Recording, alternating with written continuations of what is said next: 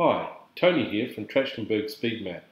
Today we're going to have a look at fast division using two-digit divisors. When looking at the fast division, there's a couple of terms that we need to learn, because we'll be doing a number of one-digit by one-digit multiplications. The n, t and u represent parts of those results of the multiplication. The n is the number or whole result, as in both digits of the result. T is the tens digit of the result, and U is the units or ones digit of the result. There's also an NT product, which is the n value plus the t value. We'll have a quick look at an example. Here we're looking at 64 times 3. The NT product is the n value added to the t value from a set of multiplications. Let's have a look at an example. Here we have 64 times 3. But we're actually going to treat it as 6 times 3 and 4 times 3. So for the 6 times 3 is 18, and we want the n value of this particular one, so we want the whole 18. Now for the 4 times 3 is 12, but for this one we only want the tens result. Now to get the NT product, we add the n value and the t value together, so we have 18 plus 1 is 19. So the NT product is 19. Now on top of this we also have a u value, and so for the 3 times 4 is 12, the u value in this case is 2. While we're doing the fast division there'll be a lot going on, so we want to split the screen into two parts. On the page, which is what you'll be actually writing down when you're doing the calculations, and in your mind. These are all the calculations that should be going on mentally. Let's have a look at an example. Now you notice on the left hand side here we have wfig and pd. The wfig is for the working figure, which is just an intermediate figure that we'll be calculating, and the pd is the partial dividend. It's actually part of the dividend, the 8,151. We'll be using a section at a time. The first step, we just look at the first digit of the divisor. In this case, that digit is 5. Now we have a look at the dividend. Now 8 is larger than 5, so we can divide that by 5. So we bring 8 down to our first partial dividend. Now we actually do the division. 8 divided by 5 is 1. We ignore any remainder. So 1 becomes the first digit of our answer. Now we actually use the 1 from the answer and the divisor. Now we have the 57 equals 1. On this side, but if we imagine that that now says 57 times 1, we'll now do our NT calculations based on that. So 1 times 5 is 0.5, and 1 times 7 is 7, or 0.7. Now the n value is 0.5, the t value is 0, so 5 plus 0 is 5.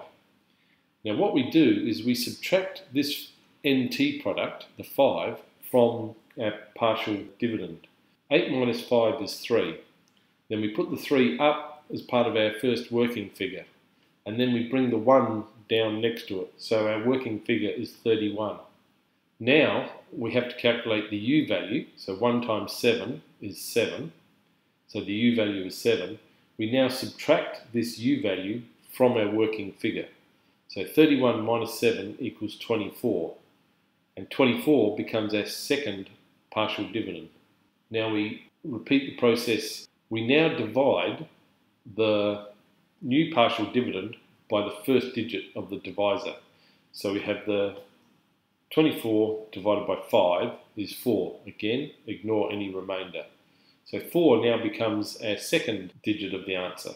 We'll ignore the 1 for this stage for two-digit divisors, so we'll have 57 equals 4. Imagine that's now 57 times 4, and we'll do the NT calculations. So 4 times 5 is 20, so the n value is 20. 4 times 7 is 28, so the t value is 2, so 20 plus 2 equals 22. We now subtract this NT product from the partial dividend. So 24 minus the 22 is 2, and we put the 2 up as the first part of our next working figure, and then we bring the 5 down next to it, so that we have a working figure of 25. Now we have to calculate our U value. So 4 times 7 is 28, so the U value is 8. We now have to subtract that U value from the 25. So 25 minus 8 equals 17. We now have our third partial dividend of 17. Now we have to do our partial dividend divided by the first digit of the divisor, as we've done before. So this time it's 17 divided by 5 is 3, ignoring any remainder. So the third digit of our answer is 3. We'll have a look at it as 57 equals 3. We'll imagine it's now 57 times 3. And we'll do an NT calculation. So 3 times 5 is 15. There's our N value. 3 times 7 is 21. The tens digit is 2, so our T value is 2. 15 plus 2 equals 17. Now we have to subtract this 17, the NT product, from our partial dividend. So 17 minus 17 is 0. So 0 goes up as the first part of our next working figure. We bring down the 1. Now we have to calculate our U value. So 3 times 7 is 21. The units figure is 1. So we now have to subtract this 1 from our working figure. So 1 minus 1 is 0. So our final partial dividend is 0. And what this means is that our answer of 8,151 divided by 57 equals 143 with no remainder. The final partial dividend is our remainder, if there is one. In this case it's 0, so we have no remainder. Thanks for watching.